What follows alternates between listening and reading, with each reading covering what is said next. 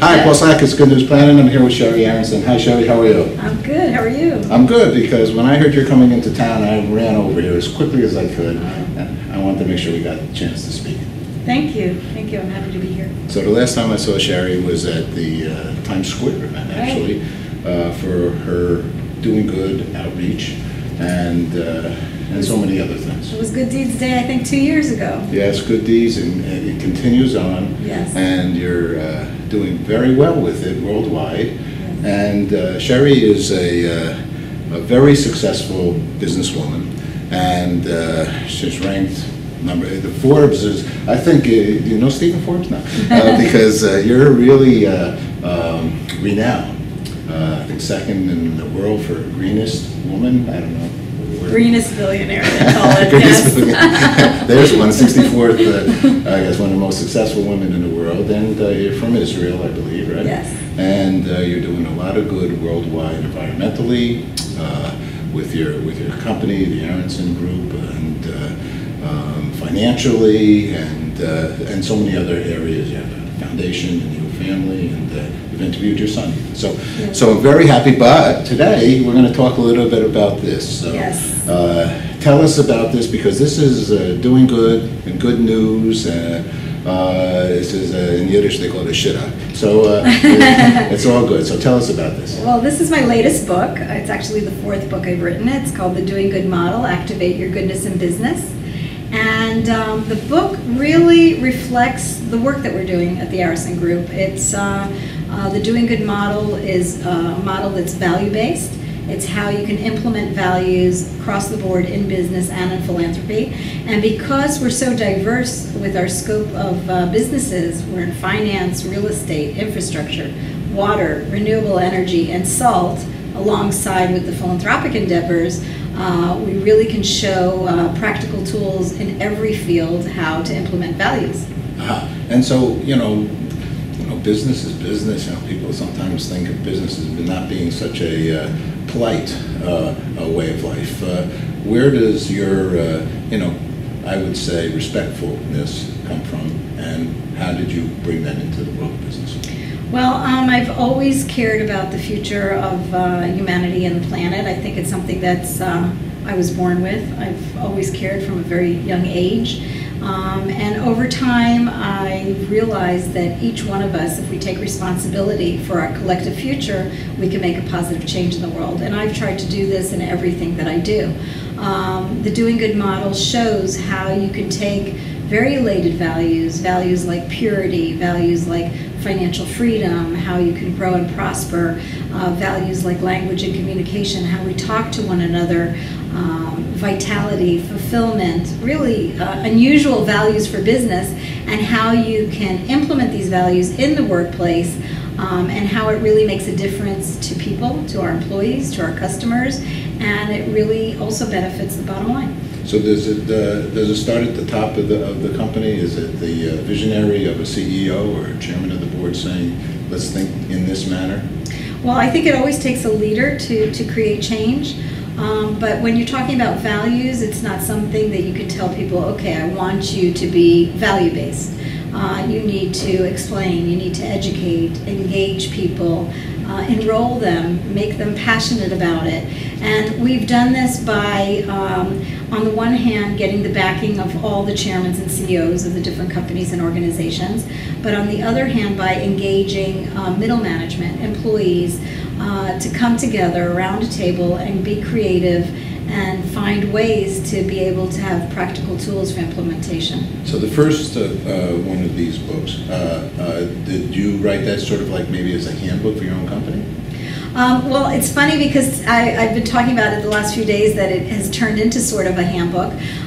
But really in the book, there's different examples from our companies, the Arison Group of companies and the Arison Group philanthropic organizations, but there's also many examples from other fields, from other companies, from people who worked within our group and went onward to other companies in other fields and how they continued this. There's even examples from TV, from media, from different things that I have come across where I saw that were value-based. Ah, okay, and I see Ariana Huffington. Who, actually, I gave her my business card on one at the Matrix Affair, one of the women's leadership events, and I said, you should have a good news section on there. And the good news is she has a good news section. And her good news section is also a collaboration between GoodNet, which is a social media network that we created within our group, and we partner with Huffington in order to do this. So I think if we come together, you know, like Good News and ourselves and other people that are out there, individuals, organizations that are doing good work, and we collaborate together, it can't be ignored anymore. That's good. We like that. That's why I ran over here. So, because the fact of the matter is, it's nicer to be nice. I agree with you. It's nicer, it's more positive, and I think we can create positive change that way. Plus, you know, it's actually healthier to be nice too, as well. We did the Brain series many years ago with public television, and literally, if you're upset and you're stressed out, the adrenaline flows into your heart, and that's not a good news story. Right, and you know, some of the values within the Doing Good model is inner peace and being, and it involves well-being for the individual and for, you know, communities at large. So inner peace in the corporate world, that's a nice thought. Yeah, I think, you know, if each individual is responsible for their own inner peace, and that resonates outward, you can have a collective of inner peace, and it reflects the whole environment. So how do you suggest for people to use the book, The Doing Good Model? I know there's 13, I believe, ways to go here, or to consider and think about. Is it good to write them on the wall and then sit down and have a conversation with some senior staff, and then them to bring it down to other management people? Well, first of all, you can go to thedoinggoodmodel.com and get more information, and also buy the book. But what we've done is created forums. We have representatives from each one of the companies and each one of the organizations. So there's representatives from the bank, from the infrastructure company, the salt company, the water company. They come together and sit down and discuss, and they're creative, and they bring forth ideas for implementation. I don't think values is a plaque on the wall. I think it's something that, you know, if you really want to create a change within an organization, it has to be practical, it has to be measured. Good Deeds Day, for instance, it's measurable. We see that we started with the idea of going out once a year to do a good deed. Today there's 61 countries involved. We had 3 million hours of volunteering. That's something that's measurable. Results oriented. Exactly. Well, someone said talk is cheap. I mean, when you see actionable situations, then you actually know it's done. Well, you know, especially in the business world, you need to see the bottom line. And, you know, a lot of the times when I talked about values, people said, okay, but you can't make money. And we've proven that it's quite the opposite. You can do business, good business, be value-based, and still make a profit. You know, over the years, there has been some nice books that have been out there about doing good, and Megatrends originally started, and someone after that came out with, you know, doing good is good for business. I can't remember her name at this second, but I interviewed her as well. The Do Good movement, I think, has grown over we've been doing our broadcast, Good News broadcast, for 17 years. Wow. And over all those years, you know, now I'm really stressed because there's too much to do. Well, that's wonderful. I hope there's more and more to do. I think there's more and more people. I think there was always good doers out there, always people that are kind and caring, and a lot of, especially in philanthropy, a lot of organizations that are doing amazing work. But what's nice is that we're all coming together, and then, you know, that collaboration is very powerful. I agree, and actually we're here at a great company, Rutherford, who has given us hundreds of interviews over the years because they're a socially responsible corporation to begin with. So, you know, we're in a public relations communications company that literally has helped me change from, I wanted to stop the world at one point, and I interviewed Maurice Strong, who was an author for Rutherford, and he suggested me to just try to pause it.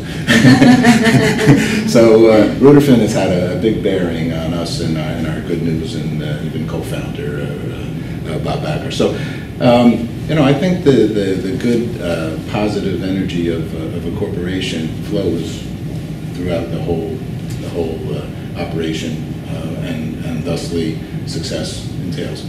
Well, I believe that corporations have a huge impact, within their employees, within their customers, their clients, within the community that they work in. If you're a global company like the Arison Group, then you have impact all over the world. And so if you put your focus on doing good and making a difference, that's what the outcome is. How about, I see more and more that potential employees are looking for companies that have, green in their mind and have socially responsible in their mission. And literally, I see corporate executive CEOs, because I get to meet those kinds of people, that have left companies where they didn't feel the self-esteem was, proper. It wasn't money. It's not money that, in many cases, that leads a CEO to stay with somebody. It's, appreciation, and I think that all falls into this. I think it's purpose. I think people are looking for purpose and meaning in their life. And I've always looked for management teams and employees that care beyond the profits. And those are the kind of people that I want working for me.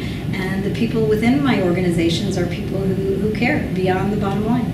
Well, you're a supreme woman business leader, and this is a big honor. I'm going to ask you two last questions. I know you have a very busy day because a lot of media wants to speak with you, and that's great. That's great. I hope billions of media want to speak with you.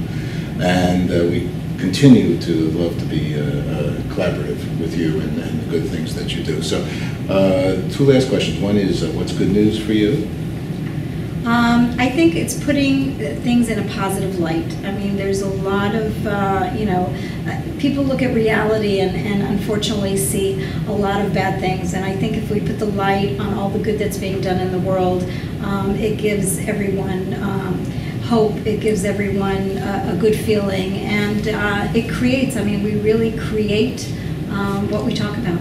And so we should put things in a positive light. Be the change you want to make, I think. Exactly. Gandhi. Be the change you want to see in the world. There it is. And, all right. and that's important. And to go along with that, and perfectly with Gandhi, and you're speaking his words and your own words, of course.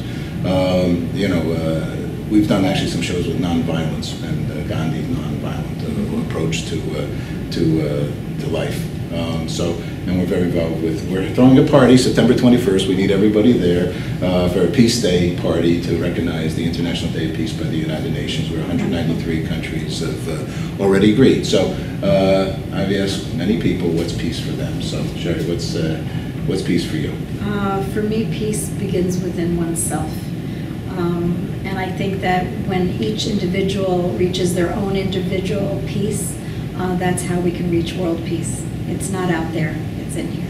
Beautiful. Okay, Shari Arison, thank you so much for sharing good news. Thanks for seeing me here in your short New York trip and media bonanza in a good way. Thank you. Thank you.